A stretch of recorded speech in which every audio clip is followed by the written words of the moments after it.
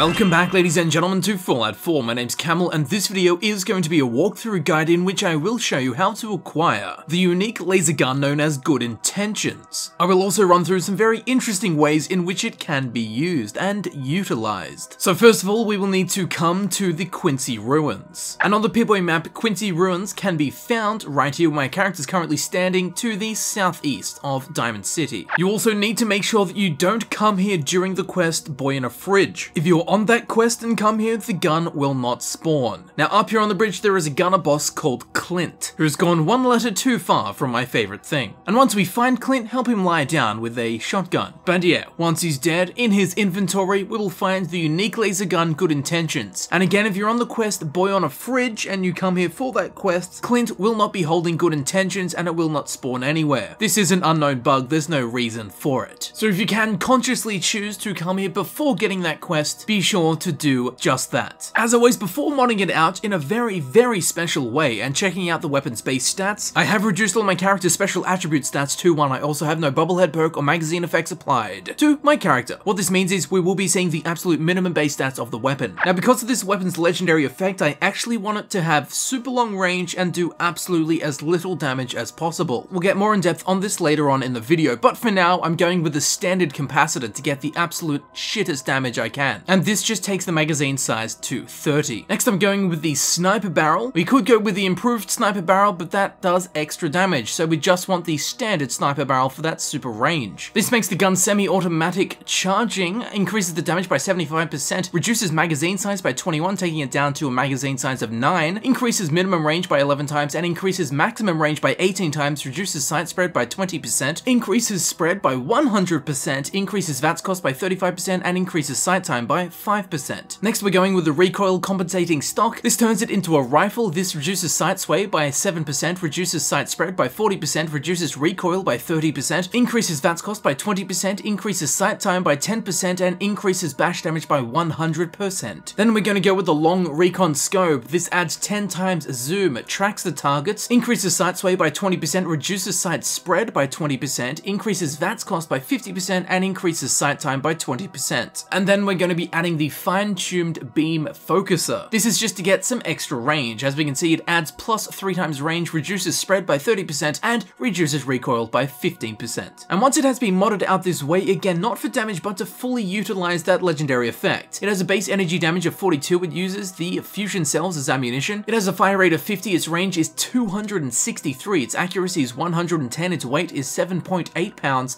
and its value is 421 caps. And if we look up the top in the middle, Good Intentions. Critical damage causes frenzy, and that legendary effect is the very reason we have chosen to go for little damage, but we do want to use this gun in a very special way. And although it's essentially impossible to avoid getting damage increasing perks, there are some other perks that can help us utilize fully Good Intentions, such as Critical Banker. You can now save 4 crit hits to be used in VATS when you need them the most, so you can store up critical hits to use on your enemies to frenzy them. And another one would be the 4-leafed Clover. Each hit in VATS now has an excellent chance of filling your critical meter. Again, just to fill the crit meter a little bit more so you can use the frenzy ability of Good Intentions even more often. So now let's talk about why we want to do as little damage as possible and why I modded it out to be an absolute piece of poo when it comes to delivering damage. So you could use Good Intentions as a standard sniper rifle, and you could also make it do huge critical damage. But the thing with the enraging legendary prefix is only critical damage makes an enemy go into a frenzy. So what you do want to do is suss out which enemy you're going to be fighting is the strongest. Then you want to go into VATS and hit them with a critical hit. This will send them into a frenzy for, I do believe, 30 seconds. Now provided you modded Good Intentions out the way I did, it's not going to do much damage to that enemy that you've now done a critical hit on and is now in a frenzy. This means it's going to be harder for the rest of the enemies to kill this now frenzied strongest enemy. So although it might seem weird saying that you want to do as little damage as possible with a weapon, this is just so the remaining normal enemies around this now frenzied target have a much harder time taking them out, and giving the stronger target more of a chance to kill the weaker targets that you now won't have to take out because the stronger frenzied target has done that job for you, via of course the enraging legendary prefix of good intentions. Now, the longer you can stay sneaked, the better. That's why I've gone for this super range. So you can perform a critical hit on an enemy that is super far away and basically just have a group of foes fighting themselves to death while you're in the distance, just sussing out all the loot that they're carrying and that you're going to get to pick up after they finish killing each other. Now, a frenzied enemy will still attack you, but they will also just attack the closest thing to them. So of course you want to make sure that you aren't the closest thing to the now frenzied enemy. Again, that's why we've gone with the super range. So just to paint a picture for you, as you approach an enemy base, you want to sneak. Pull out good intentions, and either through the scope or through VATS, you want to suss out which of the enemies in that group is the strongest. You then want to make sure that you have some critical hits saved up. In VATS, select the strongest enemy in the group you want to take out and do a critical hit on them. This will then send them into a frenzy for 30 seconds. And then you get to sit back, relax, and watch a group of enemies kill themselves. And if you would like a new drinking game, you can just take a shot every time I say enemy. Or if you don't want to count, you can scull a whole bottle at the beginning of the video. The results will be the same. But back to good intentions, there are actually some interesting things you can do. For example, execute a critical hit on a super mutant suicider. That suicider will then turn around, run into his group of mates from a couple of seconds ago, and slam that mini nuke fist right into their faces, taking out both the super mutant suicider and his friends that he hits. I did test it out, and I was not able to send any robots into frenzies, so this does seem to only work on living enemies. There we go again, another shot. And when it comes to weaker targets, sometimes executing a critical hit just kills them normally, which isn't a downside at all, but it is much more efficient executing a critical hit on a stronger target and not killing them straight away. This way, of course, they can do more damage to the remaining infidels. No, infidels does not count as a shot. So good intentions used this way is more of a utility weapon than a damaging weapon. And of course, you do want to bring your other normal weapons with you, so if anything does go wrong, you can run in and take them out normally. Also, good intentions with its frenzying, legendary, enraged prefix is absolutely useless against single targets, as if you send them into a frenzy and it's just yourself and that one enemy, then the only person they're going to attack is you anyway. Again, this is why you want to bring your normal weapons to deal with situations like that. So by no means a standard laser gun, but a very interesting one, especially when combined with his frenzying ability. However, it's by no means the best weapon to have this frenzying effect. For example, if you had a normal sniper rifle, you could put a silencer on it so your enemies can't find you as easily. Unfortunately, you can't silence a laser gun, so even when you are super far away, you shoot a shot and they pretty much know where it came from straight away, meaning you will have to act much quicker when the frenzying effect vanishes from the enemy you've hit. But good intentions is a guaranteed way to get a gun with the enraged legendary prefix, sending your enemies into a frenzy on a critical hit. And again, if you can at all avoid it, don't come here while you are on the quest boy in a fridge, otherwise Clint will spawn without good intentions in his inventory, and then you will never be able to get it. And yes, this is just caused by an unknown bug. Well, the bug's known, I'm telling you about it, but why it exists, that is the mystery. So it's not an amazing weapon, it's not a bad weapon, I would say it's a